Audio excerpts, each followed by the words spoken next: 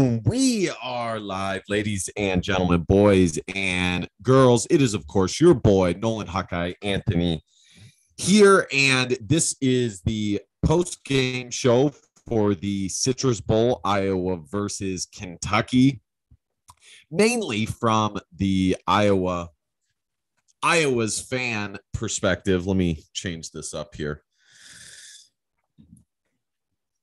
I did decide to go live a little bit early as I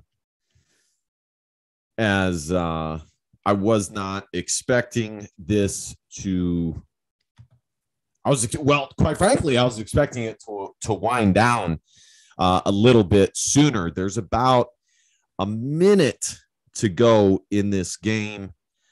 And I got to say, regardless of what happens, and I'm not saying that I am pleased or anything like that, regardless of what happens, Iowa has definitely battled back. The second half has almost entirely been dominated by Iowa. Now, what happens, here in the final minutes, I'm not sure. I'm gonna go ahead and get this shared out. Let's get this shared out. So I'm gonna be quiet here while I share this out.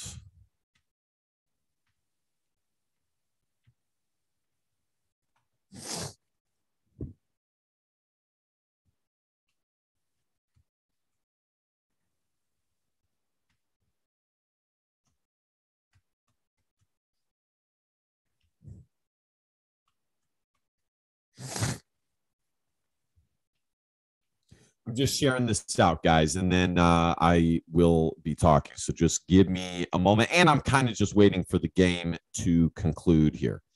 Whoa, what is that? What the?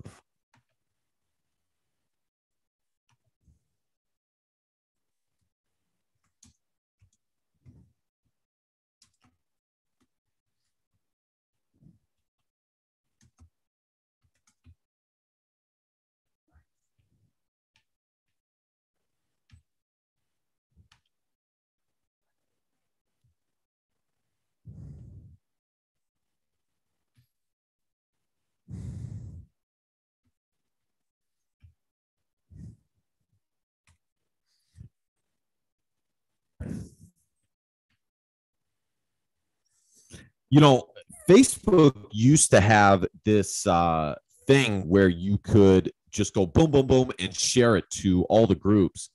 Now you can't even do that. Now you have to individually share it out to each group.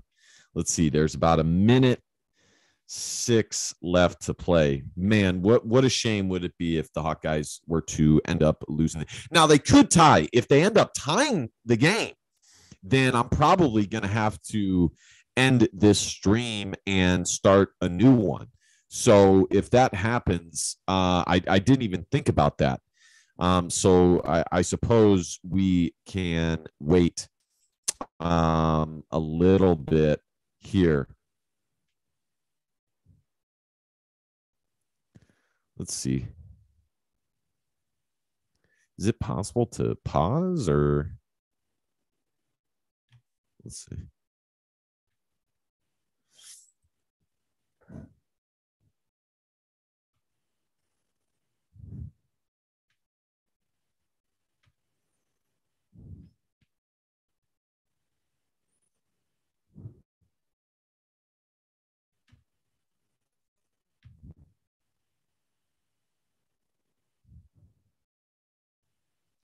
Yeah, I think I'm going to exit out of this one and make a new one once it is completely over with. So, well,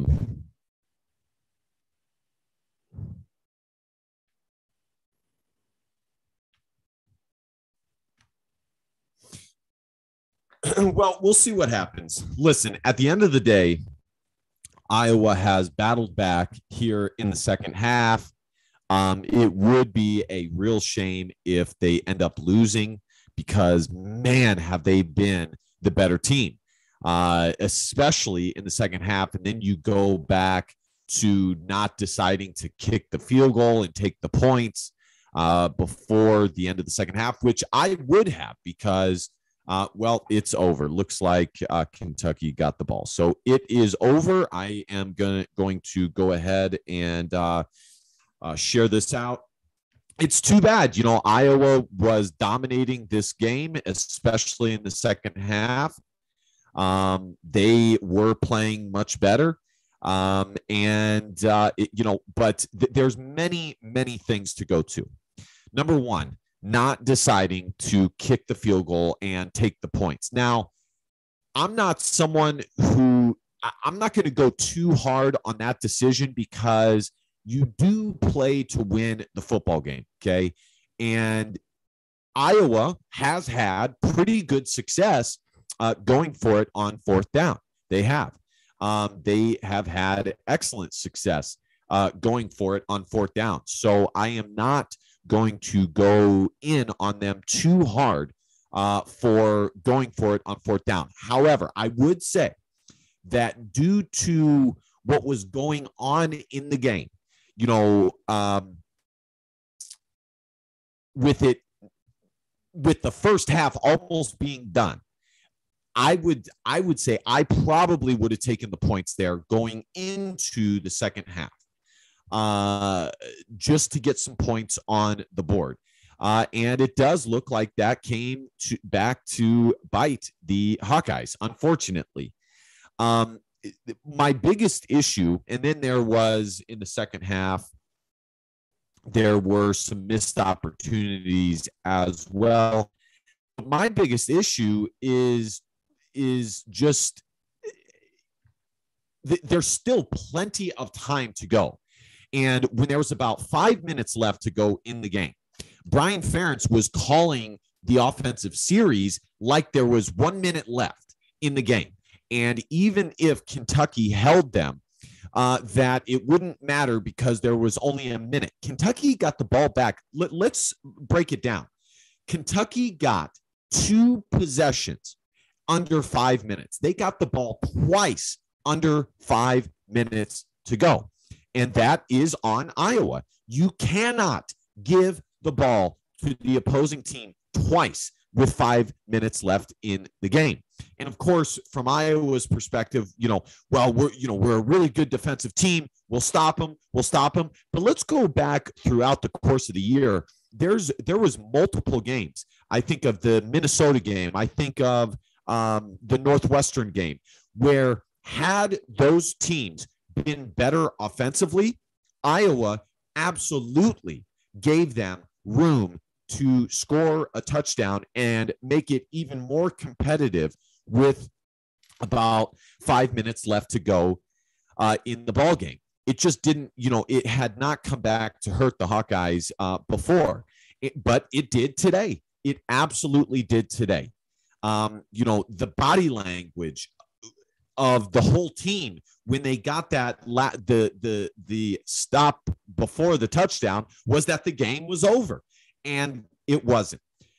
It's too bad. It really is. Iowa was playing much better. By the way, guys, I am sick, so I don't have the normal energy that I do have, and I'm still sharing this out. But that would probably be my biggest gripe of the game. It isn't even going for it on fourth down in the first half. My biggest gripe would be running the ball 3 times in a row and getting even more conservative with 5 minutes left in the game, not going for a first down in order to seal the game. It's imperative that you seal the game. If you have a chance to seal the game and end it, isn't that much better than giving the ball back to them and just hoping that they don't capitalize on their next opportunity, on an open door that the Iowa Hawkeyes have left for them? So if I was Iowa, that's just my mindset. And, Kirk Ferentz is the coach. I've never been a coach at the level he's been at. I've played at the level that he coaches at. And I would always rather close the door myself when I have the ball than basically trust my defense and hope that the other team's offense will not capitalize on my missed opportunity. Okay. That is just how I see it. So it's too bad that Iowa did not win this game. It sucks. They battled back. The defense was balling in the second half. They were balling. They were getting after the quarterback left, right, and center. They really were. The run game was chugging. By the way, in the chat, I want you guys to comment to me what the biggest mistake of this game was for the Iowa Hawkeyes. They lose 20-17. It is final. What was the biggest mistake of this game in your eyes? Was it, was it what I'm saying with 5 minutes left in the game, not pushing the ball further down the field, or being a little bit more, what's the word I'm looking for? Not being as conservative? Was it that with about 5 minutes to go, or was it, going for it on fourth down? Was that a bad play call? For me, I can live with that. I really can. So now, I hate to do this, but and I'm going to be doing a video on this. It is too bad that Iowa lost this game, that they did not win their 11th game. I was really hoping that they would win an 11th game for the season. This was a really, really talented Iowa team, but there are a few things to get to in this game. Ultimately, when you look at this game, it was a tale of two halves. The first half, Iowa came out slow like they have all season long. And the second half, the Iowa Hawkeyes played much better. The defense was getting after it. They were playing rowdy. They were playing aggressively. And with about 5 minutes left to go, Kirk and Brian Ferentz decide to get very conservative and basically do nothing with it and give Kentucky two more opportunities to score. And they did. They capitalized on it. They scored. This is just kind of shocking to me because, in all honesty, with about 7 minutes to go, all the momentum was in the Iowa Hawkeyes' hands. I was feeling so confident that I literally started this stream early. I was feeling so confident that Iowa was going to win this game that I started the stream early. I started it early because I felt good that they were going to put this game away. But this game was a tale of two halves. The defensive line for Iowa played excellent. The run game did really well. I was very excited about what I saw from Gavin Williams and LaShawn Williams. They both looked really, really good. The run game looks excellent.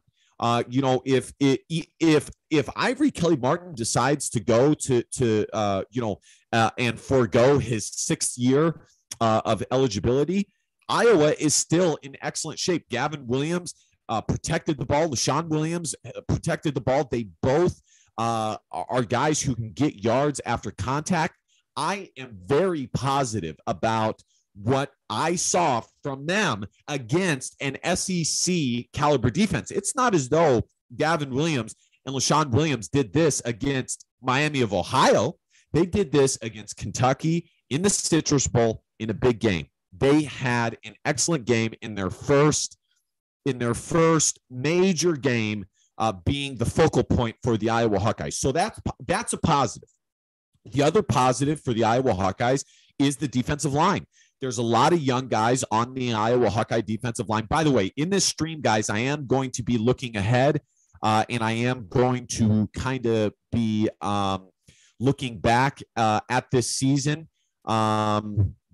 Wow, I guess I could send in the WhatsApp. I guess I could do that, but I'm not going to do that. I'm going to be looking back at this season and just kind of recap this season and what I expect next year. I am going to be doing another video on that.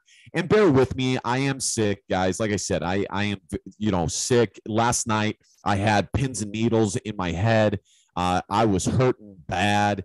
I mean, I went to sleep from like 3 o'clock in the afternoon till 5 in the morning this morning. So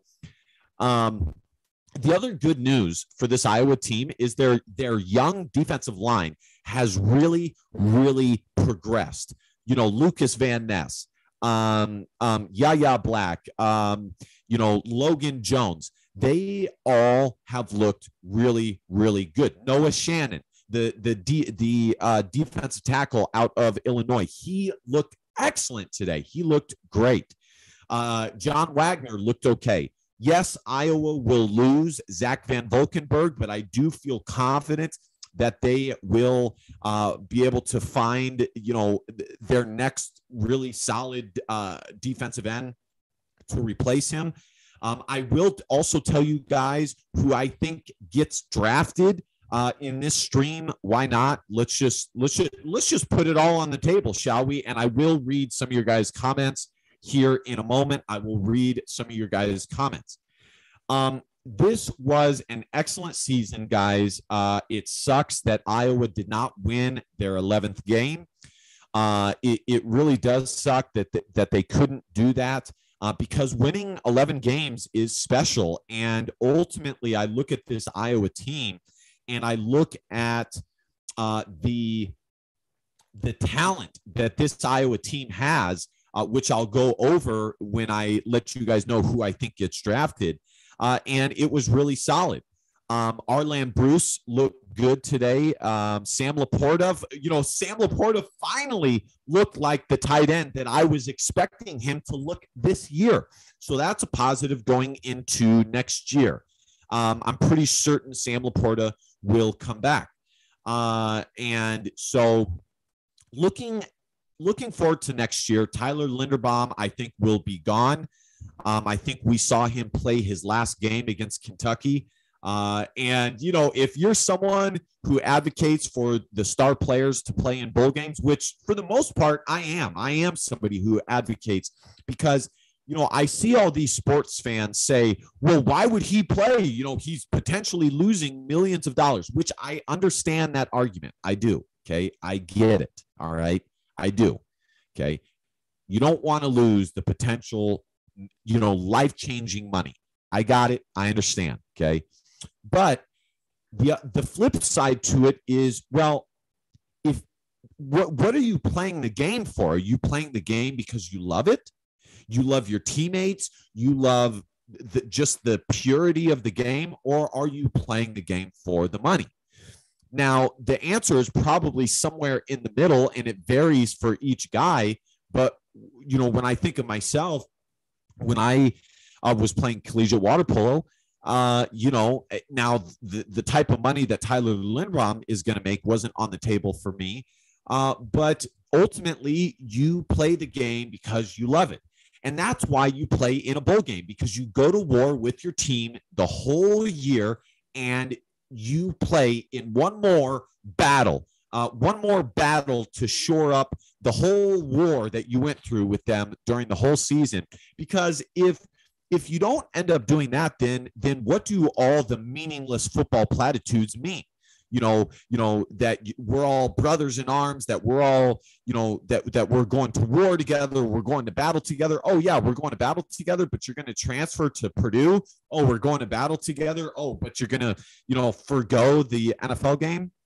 Again, I'm not being super critical about it, but it does ultimately come down to why do you play the game? And, I hope Tyler Linderbaum is okay. I really do. And him getting injured was not a positive anecdotal argument that I could use towards why someone should play in a bowl game. Even though he looked excellent today, he looked great. So that was just kind of some commentary. I mean, I'm someone who believes that you should play in the bowl game. That's why you play the sport. You play it to go to battle with your fellow warriors, with your fellow man. That is why you play. And everything else, the money, the fame, that's all secondary. That's all secondary. That's not the number one thing. That's all secondary. Looking forward to next year for this Iowa team. Like I said, I think that the running game is in good shape. I think the O line and the defensive line will be in good shape, which is ultimately why Iowa has been able to have 4 back-to-back really good seasons in a row. It's because the O line and the defensive line has been excellent for the Iowa Hawkeyes. Let's take a look at how the Hawkeyes have done over the past 4 years here. I have put up the graphic that Iowa is like 12th or 13th winningest program in the past 4 years. And the reason the Hawkeyes have been able to reload and have a 9, a 10, a 6, and a 10-win season in the past 1, 2, 3, 4 years is because they continuously reload the offensive and the defensive line. You know, running backs, wide receivers have all come and gone, and quarterbacks, you know, Nate Stanley, Alex Padilla, Spencer Petras, but ultimately Iowa has been able to retool the offensive and the defensive line. At the very least, they have been top of the Big Ten West when it comes to those two position groups, and I don't see it changing for next year. So I think that this Iowa team is going to be very talented heading into next season. As far as who I would say is going to go to the NFL, I put it on Facebook. How I would rank the Iowa prospects, I would rank Tyler Linderbaum, the number 1 NFL prospect. I would rank Jack Campbell, the number 2 NFL prospect. And I do think Jack Campbell will declare for the NFL draft. I think Iowa loses him. He's just too good, guys. He's 6'5", 240 pounds, and can play outside linebacker. He's too dang good. He's too good. He's number 2. I would say Riley Moss is probably the 3rd best NFL prospect that Iowa has. I would say Zach Van Valkenburg is the 4th best, and I would say Matt Hankins is the 5th best. I would say Dane Belton is probably 6th best, and those are the 6 guys who can this year go play, possibly get drafted in the NFL. And you're going to ask me, well, what about Tyler Goodson? Well, he would probably be 7th. Not that I don't think Goodson is good. I do. And I think he will have a chance to play in the NFL. I think he will make an NFL roster, but I don't think he will get drafted. I think there's a lot of other running backs who have had a little bit more productive of seasons. I've said this before. His mother is absolutely awesome. She shared my channel out. She promoted my channel, and I wish her son nothing but the best. I really do. But as of right now, I would be surprised if he got drafted. Not if he made an NFL roster, but if he got drafted, just because the NFL has changed so much in drafting running backs versus picking them up, off of within free agency. So the Iowa Hawkeyes look really good going into next year. This was an excellent season. It's too bad that they lost to Kentucky, especially when they had it, guys. They had it. They had the game. They had it in their grasp. And because they ultimately played way too conservatively, they allowed Kentucky to take it out of their hands. Now, the last thing I want to get to before I take a look at your guys' comments is Spencer Petras. Okay. Spencer Petras missed a lot of throws today. I think this was actually one of his better games. I know he had 3 interceptions, but he did seem to control the offense much more than what I've seen in the past. In the past, he seems so discombobulated sometimes. But again, it's the same old with him, just missing passes, missing wide open passes. You know, what good is it to make, a pro style throw when you can't even hit Nico Reganey in stride? All you needed to do is just float it up to him in the vicinity of his catch radius. That's it. So I would give Spencer Petras a C minus in this game. It was not, it was not great. He missed a lot of throws. And,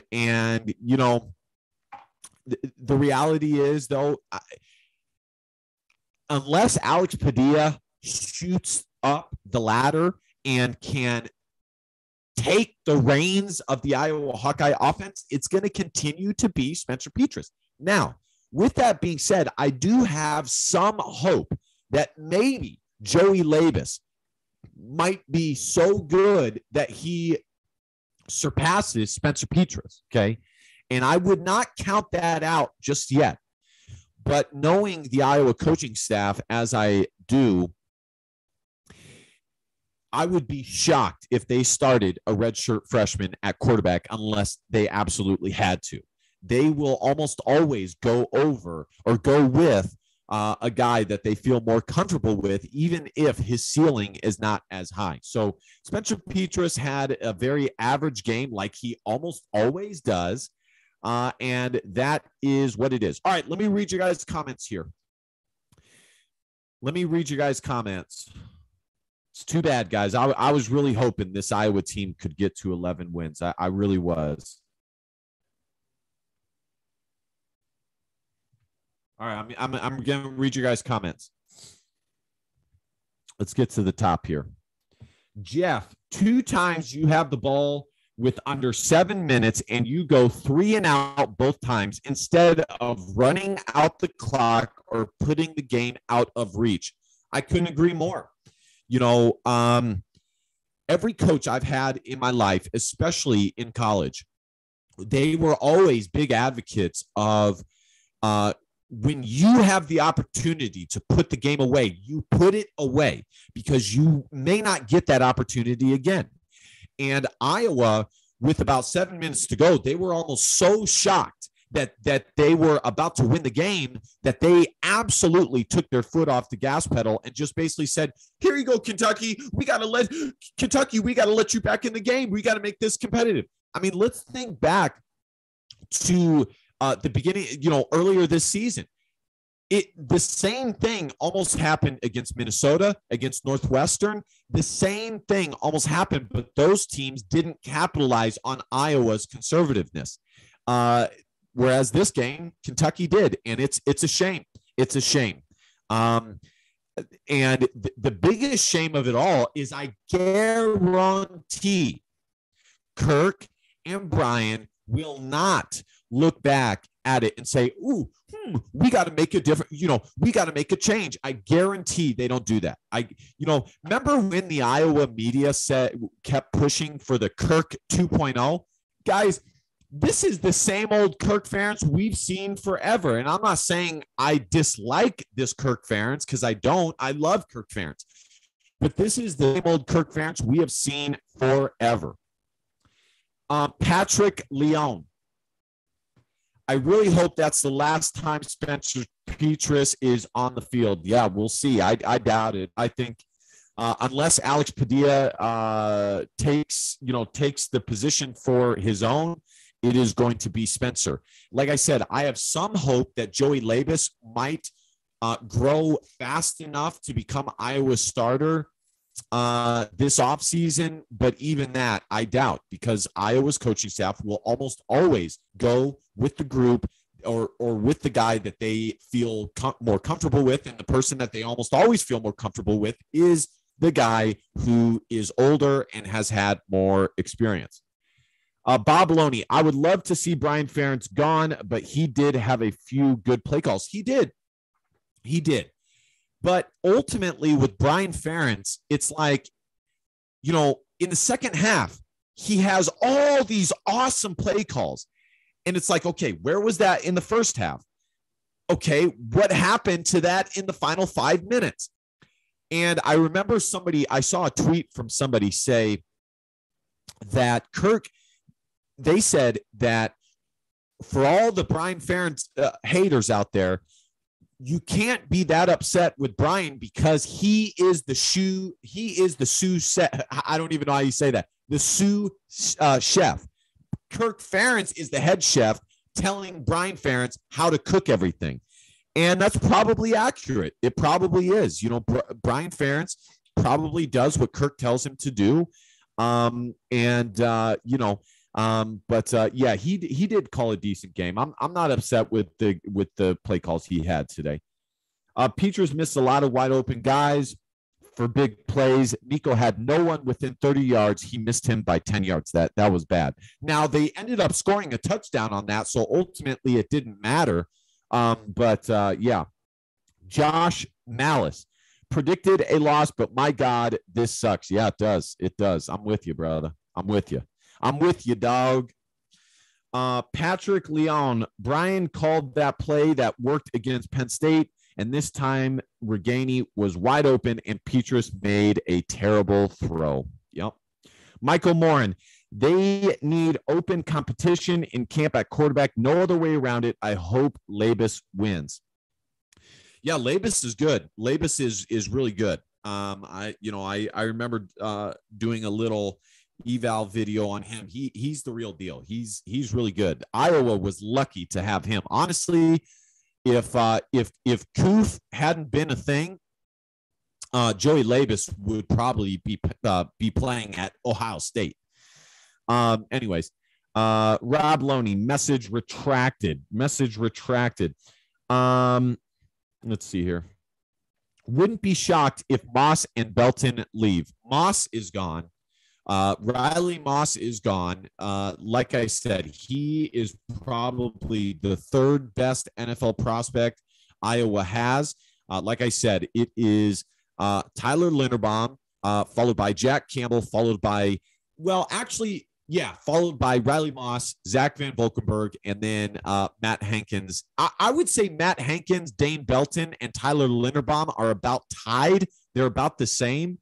But the top four for me, no doubt, are Tyler Linderbaum, Jack Campbell, Zach Van Valkenburg, and Riley Moss. So, yeah, they're gone. Theodore Thompson, colleges will make the kids sign contracts to finish their degrees. I can't remember if the schools I went to made me sign contracts. Are you saying that that's what's going to happen in the future? I don't listen. I'm not advocating for schools to make players sign contracts. That's not what I'm advocating for. All I'm saying is, America these days is extremely nihilistic. Okay. And I'm not trying to get too theoretical here, but at some point you need to draw the line and ask yourself, why do I do this? Is it for the money? Is it for the love of the game? What is it? And if it is, and in my opinion, the money and the fame are secondary. The love for the game should always come first. Good things happen to people who put that type of purity first above all else. And unfortunately, in this absolutely consumeristic society, we are seeing just an absolute abundance of, consumerism, plain and simple. There's nowhere left anymore where you can just have the love of something without some money being involved. There's always money. Anywhere there's a place to make money, that's where it is. Now, but I don't want to go too big into this tangent though. But it's crazy. Michael Takahashi, what a disgrace. Fire Brian Ferentz. Michael, we both know he's not going anywhere. Rob Loney, I think Merriweather could get drafted as well. I agree, but I think Merriweather's will be coming back. I think Merriweather will come back. Which again, let's have some fun here. Let's look at the Iowa defense next year. I mean, the Iowa defense is going to be loaded again next year. Look at the defensive line. Okay, John Wagner, he will be back. Okay. Joe Evans, I think, could come back if he wanted to. I'm not sure if he is. Noah Shannon, he'll be back. Lucas Van Ness, he'll be back. Logan Lee, he'll be back. Yaya Black, he'll be back. Deontay Craig, he'll be back. That's 6 of the top 8 guys guaranteed that will be back. Not to mention you have Xavier Wanpa, you have true freshman 4-star Cooper Dejan, who got in at cornerback today for let's see what his name is, Jamari Harris. How about Xavier Wampa, Cooper DeJean, and Kayvon Merriweather being 3 of the 5 DBs for the Iowa Hawkeyes next year? I mean, even if Riley Moss leaves, and I still feel very strongly about what Iowa has in the back end. They'll have Merriweather back. Cooper DeJean has looked good. Xavier Wampa will probably be ready to go. Jamari Harris has looked good. Not to mention, I'm blanking on his name right now. Terry Roberts, the cornerback. So Iowa will be just fine next year on the defensive side.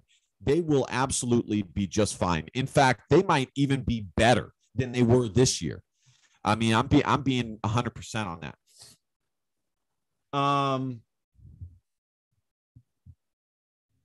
Let's see here. Gratz UK Woo Tyler Starnes, Thomas Spencer, UK fans.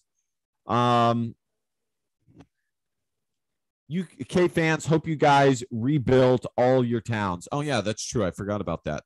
Let's send some prayers towards the community or the state of Kentucky rather, and hope that they can get back on their feet. Tyler Starnes, Citrus Bowl money will help. Rob Loney, if they go with Petrus or Padilla over Labus, they will never learn a lesson outside of 8 to 10 wins a season, and no titles is good enough. Kyle Robinson, great effort by my Hawkeyes, but not running a fullback dive up the gut with Pottenbaum and also running the ball on the weak side of the field when the middle of the strong side was the better. Yeah, that's true, Kyle. That's true. Pleased with LaShawn Williams and Gavin Williams. That's definitely the bright spot. The 2 bright spots, well, the 3 bright spots of today is the young defensive line looking excellent, and quite frankly, the offensive line, they looked much better. Gavin Williams and LaShawn Williams look like they are absolutely ready to be the running backs next year. And Arland Bruce looked pretty good. Same with Sam Laporta. That's like 4 or 5 things. But there's some good things here for the future. There's some good things looking towards the future. It just sucks, that Iowa is literally, they were number 2 in the country, and now they will probably finish 22nd, 23rd in the country, when in my eyes, Iowa is 100% a top 15 team this season. So that, I'm not going to lie, that sucks, because those types of things do matter to me when it comes to looking at the legacy of the Iowa Hawkeyes, the prestige of the Iowa Hawkeyes, and finishing top 20, top 15 is a big deal. And, I don't think they'll finish top 20. They'll finish top 25, not top 25.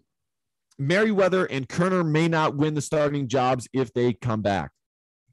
No, Merriweather would. Kerner is gone. He doesn't have any. I don't think he has any time left to come back.